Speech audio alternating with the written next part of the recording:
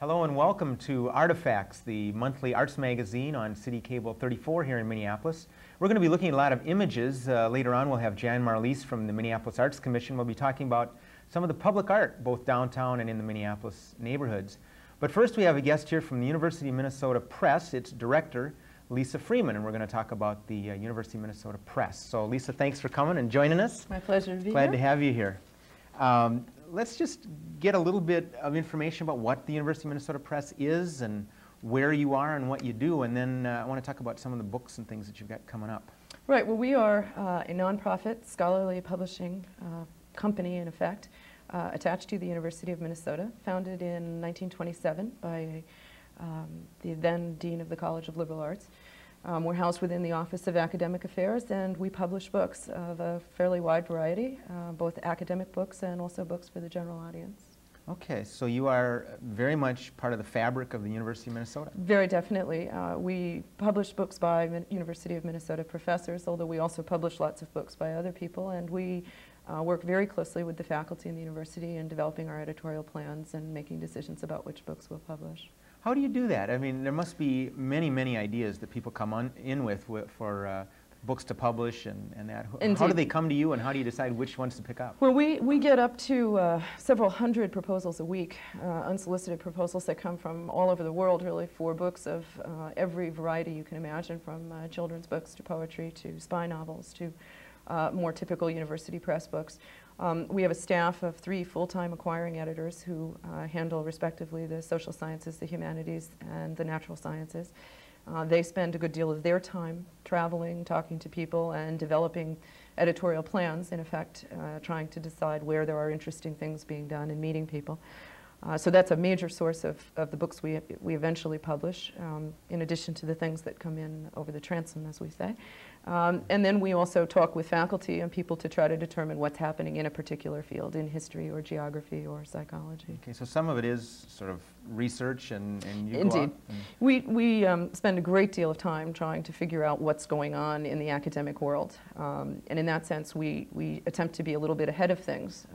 A lot of this is done at academic conferences. I'm on my way to the American Sociological Association meeting, and there'll be 4,000 sociologists from around the country there giving papers and presentations. And we then try to find out, what's hot in sociology, in effect, and also follow along on things, current events. I'm sure this meeting will be dominated by things going on in the Soviet Union. I can imagine. Have you ever published anything about or by the Soviets? We actually have had 1 or 2 books published. About 18 months ago, published a book by a man named Bogdan Denich called The End of the Cold War, ironically enough, which received a great deal of attention. New York Times Book Review. We were cited in quite a lot of national news about it, discussing, in effect, at the time he wrote it, predicting the collapse of Eastern Europe, although as the book was published, most of the events had already taken place. And we have also, in the past, done a couple of co-publishing arrangements where we've published science books written by, in this particular case, Herb Wright, who's on the faculty here at the university, with a Soviet publisher in Russian. Interesting. So we have done some work, as have a number of other presses. It's been difficult because there aren't too many resources. Well, that raises a question, and certainly something that's on the edge of breaking news with the Soviet Union and something like that. What's the lead time? I'm sure it's different book by book, but on average, between the submission of an idea and when that book is out? It depends a lot. The review process takes a couple of months. All of our books are read by other experts, arranged by the press staff. The reviews are then presented to our faculty committee, and a decision is made about whether or not to proceed with the project. Some books then go straight into production, and others require revision and additional research. From the point at which we get it and it's ready to go, it's about 12 months, depending on how complicated the material is. The End of the Cold War, which I mentioned, we produced, I think, in 5 months, but that means everyone's putting in a lot of extra hours and doing things on a fairly breakneck schedule. Now, you mentioned a few of the folks that actually review the books that come in. There are, what, 3 of them, you said? Well, we have 3 editors handling different areas. Oh, they're areas. sort of the contact points. And Okay. then we have a whole network of people around the country who then work as peer reviewers who are commissioned to read a particular manuscript for us. But in your press, or at the University of Minnesota Press, how many folks work and what kinds of things they do? We have 30 staff people, divided roughly evenly in 4 departments: editorial acquisitions, the editors and the support staff, our business operations office, they collect the money, the marketing department, which consists of advertising, publicity, direct mail, that is selling the books, and we've put a lot more emphasis on that in the last year or so, and production. This is copy editing, proofreading, design, typesetting, printing and binding, physically getting the book into the Where does it get printed? Is it done in-house? No, we do most of the development work, copy editing and design work is done with freelancers in the local area, but the typesetting and the printing and binding is done in various places around the country. Most of the printing is actually done in Michigan. There are a number of specialized printers there who focus on university presses. Mm-hmm. What happens, you know, we hear in the news the University of Minnesota may be going through some budget cuts, and you've got a relationship, obviously, you're part of the university. What's the spin-off for you folks? Well, we're in a relatively unusual situation vis-a-vis other university presses. We have a relatively low level of funding from the university in comparison with other Big Ten presses, for example. And so in one sense, we're somewhat more insulated from budget cuts than other university presses. We receive all of our facilities, the building and support for the building from the university, and some subsidy. But we are largely self-sufficient from book sales and from something called the Minnesota Multiphasic Personality Inventory, which is the single most widely used personality diagnostic test in the world, originally developed by 2 University of Minnesota psychology professors. Back in the 40s, revised about 18 months ago, and that is an internationally known instrument in psychology research, and we receive a royalty from the company that produces it. So you hold the copyright, I take it? Indeed. Okay. And that produces really quite a large sum of money, some of which we then use to fund back into psychology and psychometric testing research. We in fact have a small research program going. As part of the press? Mm-hmm. Interesting. Yeah, it's quite fairly unusual for university press, and then most of the rest, some of that revenue goes back to the university. It supports an endowed chair in the psychology department at the U. And the rest of it goes to helping sustain the book publishing program. So you contribute back into the field, at least in this case, back into the field which came forward and that you published. Indeed, that is the idea. The new test has been very, very successful, and the income has gone up quite substantially. And we've made the decision to earmark upwards of $250,000 for research and development for additional tests, something that would not be done on a commercial basis, which is really what we're all about. We're there to try to sustain publishing that would not otherwise take place if profit were the only motivation for publishing the book. Right. Well, that leads me to a couple of questions. It's a fascinating field that you're talking about. You mentioned the Minnesota multiphasic test, something that probably a lot of folks have either been affected by or maybe know by name. Anything else over the history since, what, the late 20s? Right. That folks might have heard of, or certainly in some of the topical areas? Well, probably one of our best-known books is The Doctor's Mayo, which has been around for a long time, which is the biography of the Mayos brothers, written by a woman who then became the director of the press, Helen Clape-Saddle. From the rest of our backlist, there are various sort of classic Minnesota books. Birds of Minnesota, which is a lovely 2-volume set on all of the birds of the state.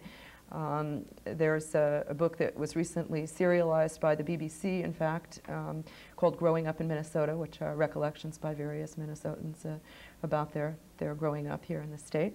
And we are now making a real effort to try to get back into the regional publishing side of things and to encourage some publishing in the state that has been going to other publishers or hasn't been done. Well, I think you brought a cover of a couple books that are coming up, one of which is new and one of which is a Right. paperback. We have 2 titles coming up in the fall that we're particularly pleased about. This is a cover for a book called North Writers, a Strongwoods collection. The editor is John Henriksen. He's a regional writer who's been around for quite a while, and it is various essays and articles by people from the state on the natural history, and particularly on the region around Lake Superior.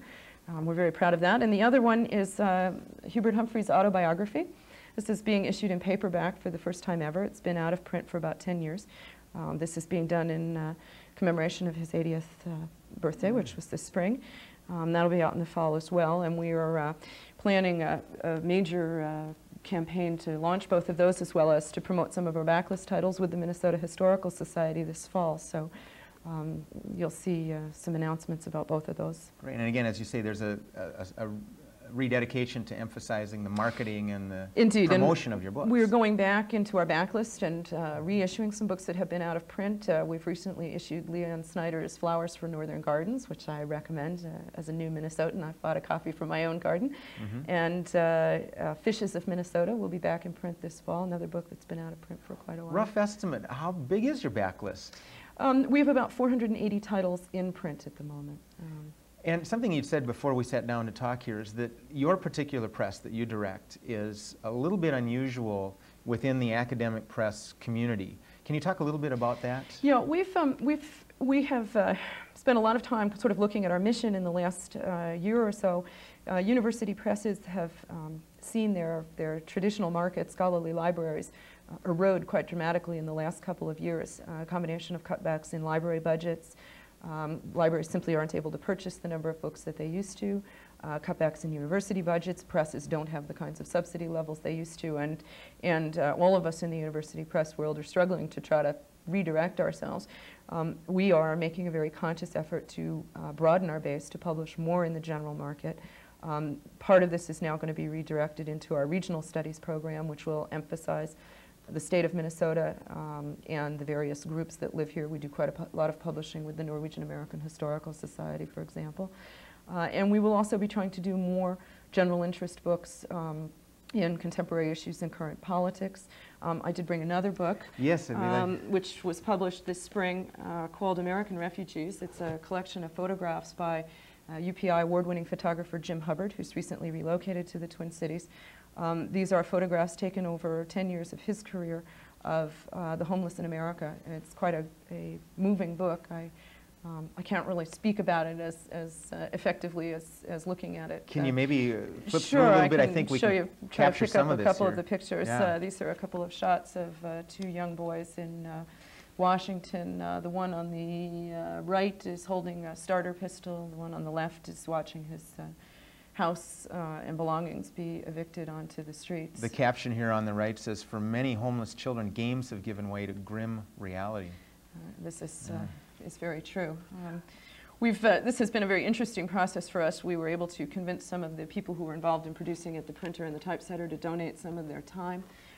We've been putting a lot of effort into publicizing it and convincing people to use it to give away to people in places who are in a position to perhaps do something to solve the problem. Well, Lisa, tell me this. Is it difficult to get a book like that published? I mean, that's topical and a little bit passionate, if you will. Indeed, and it took a lot of effort to get it together. It's from a production standpoint, it's very difficult. This particular project has an interesting history. Jim Hubbard had been invited to display his photographs at the Uptown Art Fair several years ago, and when he arrived with the photographs, was told that it was felt that the photos were probably inappropriate, given that the art fair was a celebration and an upbeat event, and this provoked some discussion in the local media and was picked up on by the then editor-in-chief at the press, Terry Cochran, who contacted Jim and said, look, we'd like to do a book with the photographs. So there's been a little bit of concern around the photographs to begin with. But certainly now that it's out in book form, we've had tremendous amount of response and support from people in the book-selling community, in bookstores, libraries. So in some ways it sounded like your press had a response to the situation that Jim Hubbard found himself in and said, we'd like to step up and...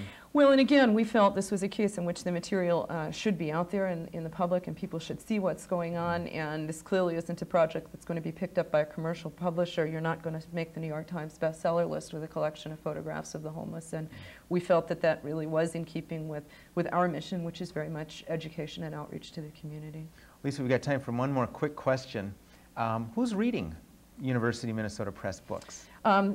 A lot of people are reading them. I got a wonderful letter from one of our press committee members who was on vacation in northern Maine and was in a bookstore and overheard someone come in and request a book we've recently published called In Their Own Words, which is a collection of letters from Norwegian immigrants home during the last century. We sell a lot of books to the academic audience, but increasingly we sell them to general readers who are interested in various of the subjects that we publish. Lisa, it's been fascinating. Thanks a lot for sharing My pleasure. what's going on with the University of Minnesota Press. And we'll be back in a moment, but first stay tuned for this interesting fact about the arts.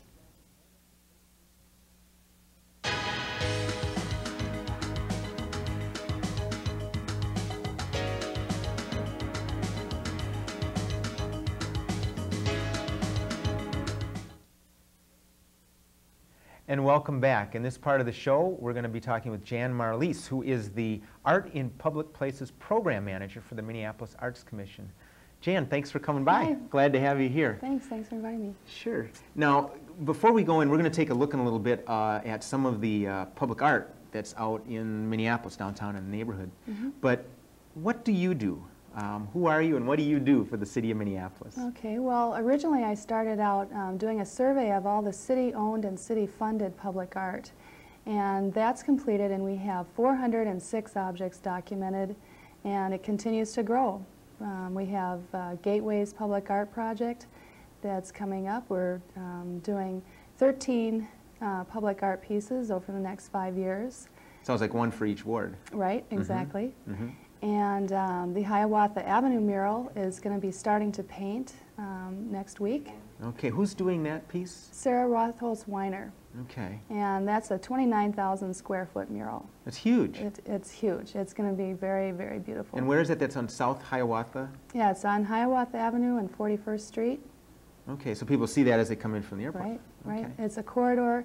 It is what is called the first gateway project for Minneapolis. As an entrance, that's the theme of the Gateway Project, is signifying neighborhoods at their entry point into and out of the city.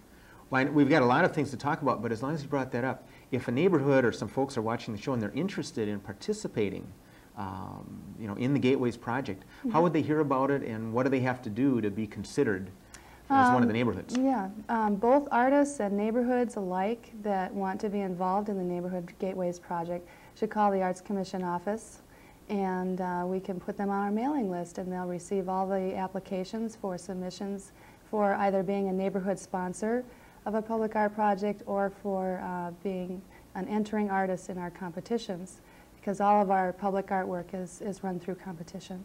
Okay, and you're not doing all of those at once. You're doing, what, a few this year and a few next year? And we have 3 this year that we're doing. We had the first preliminary proposals hearing last week. Oh, okay. And where are the 3 that have been selected? One is northeast over on Central and Broadway Avenue Bridge.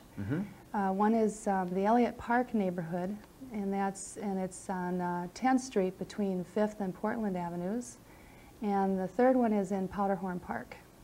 Okay, so spreading out all over town. Yep, that's the goal. And then the Hiawatha is going to get some paint on the side of that mill up there. That huge. Yeah, it's silos. It has curving structure all around. Fascinating. Now, you mentioned you had done the cataloging of all the city-owned pieces of art. Now, that's from every department and agency, the libraries, the health department, everybody. Correct. It's every agency throughout the city. And what kinds of things, I think when I hear that, I think of, well, there's some paintings, probably oil paintings of some mayors and things like that. What all did you find in the catalog? Well, there's quite an extensive works by the WPA, the Works Progress Administration, from the 1930s and 40s. And there's a lot of paintings in the library. There's a lot of things in storage that I would like to get out of storage and up onto walls. For example, there's some Native American portraits that are worth quite a bit of money that are in storage, and I would like to take those and put them in the Franklin Library.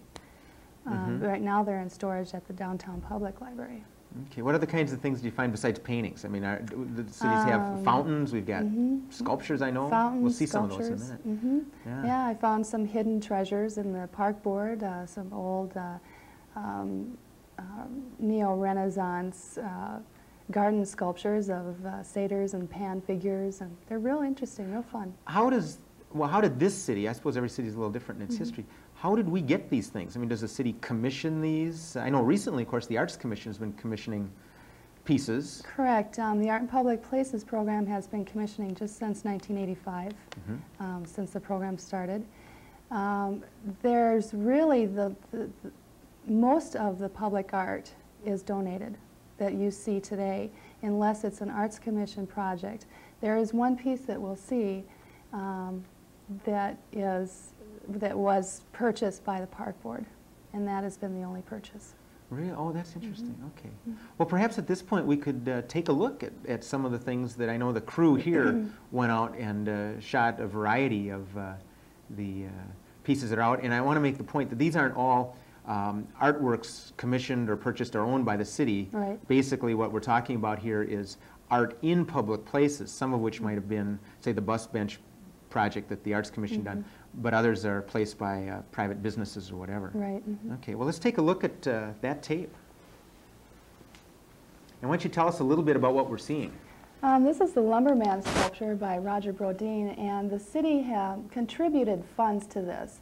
So it's a city-funded project, but it wasn't wholly purchased. And that's up in Camden, right? Right. And what is this? So the Pioneers, this is the one and only sculpture ever purchased by the Park Board, and it was $28,000 back in 1936, originally located at the Gateways entrance on Hennepin Avenue. Now this looks a lot more contemporary here, obviously, 1987.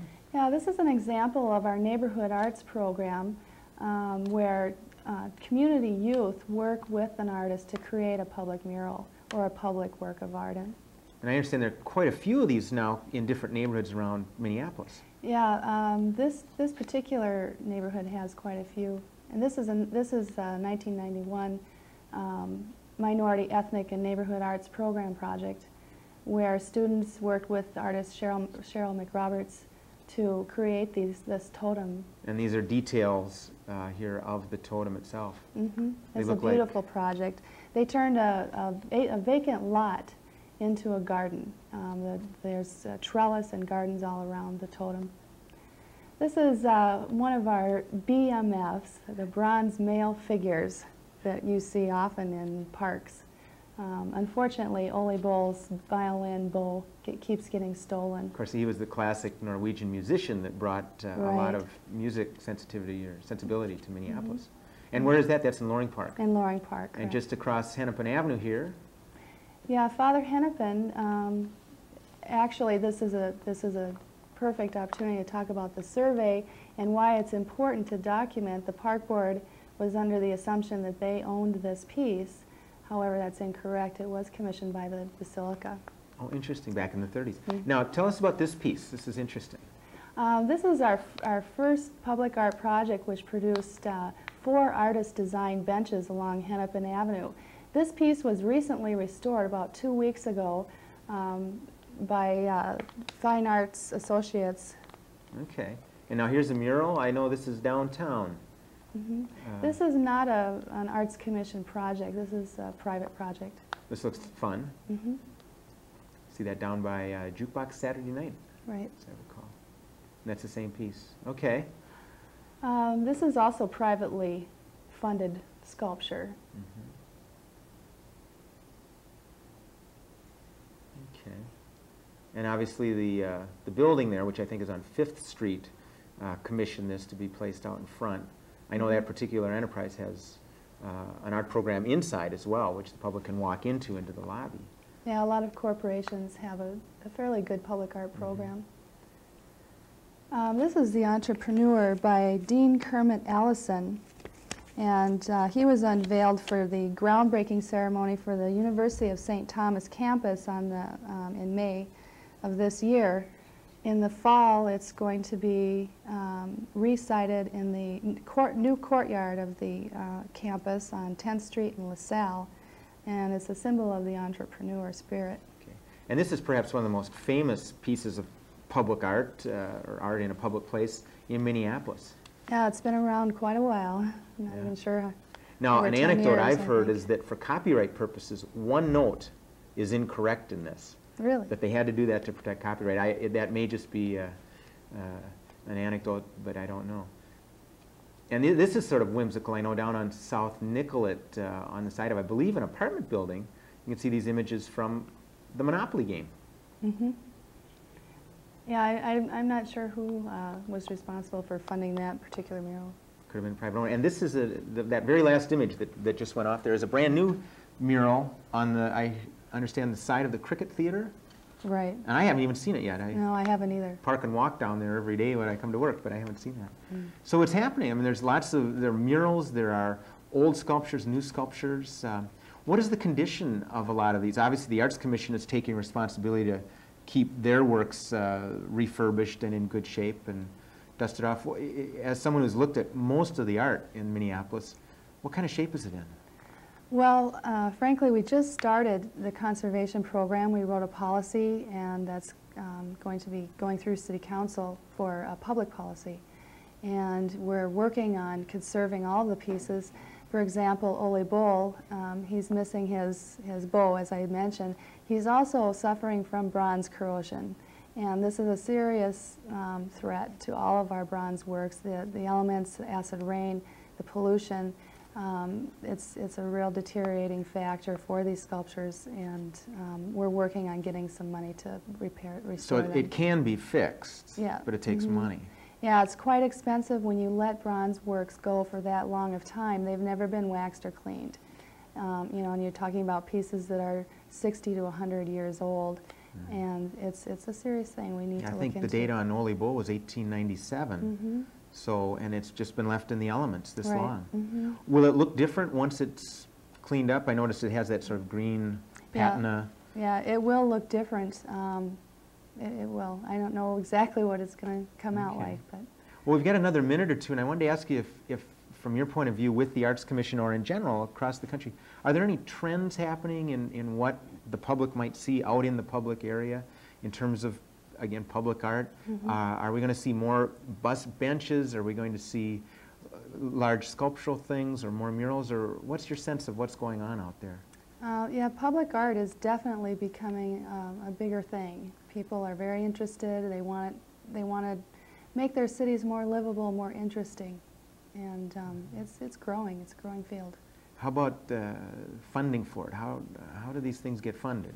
Well, through the city's program, it comes out of 1% of the capital net debt bond sales, and which this year was $155,000.